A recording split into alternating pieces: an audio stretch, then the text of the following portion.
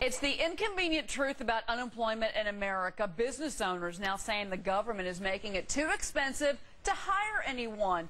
From regulation to rising taxes, is Uncle Sam the real reason why so many Americans are still out of work? Now, Democrats say the economy is the reason no one is hiring, but listen to what one business owner just told FBN this week.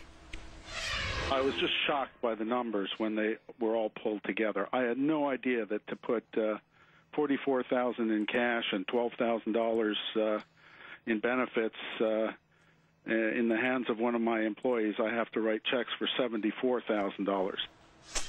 Okay, now Wayne, you're a business owner. Is this guy right? Yes, he's absolutely right. I got the proof right here. This is one of our employees.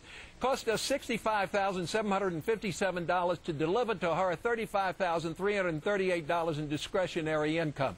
And that means she gets $53,000 in gross income. But after Social Security, federal tax, medical flex, state tax, disability insurance, etc., her deductions take her down to the $35,000, and it costs us, and for the employer, it costs us for the training, health insurance, disability, health insurance being the biggest one, federal, state, unemployment insurance, another $8,290. Yes, it's outrageous. And Joe said something very interesting when he mentioned about in these defined benefit plans for public employees. When you have a defined benefit plan that you have to give to your employees, it's costing you a bloody fortune. And they've got to change these entitlement programs in some way. Otherwise, we can never create jobs in the way we need to. Christian, I want to get you to respond to this. I mean, the numbers are right there. Wayne just showed them to us.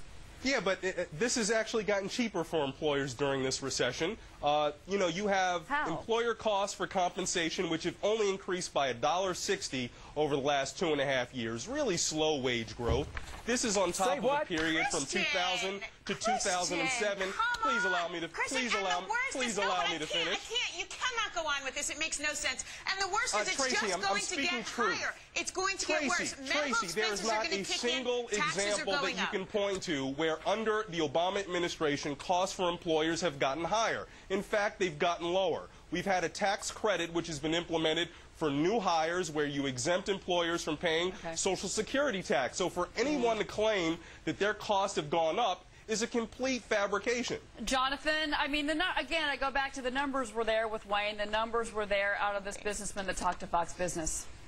But how have those numbers changed?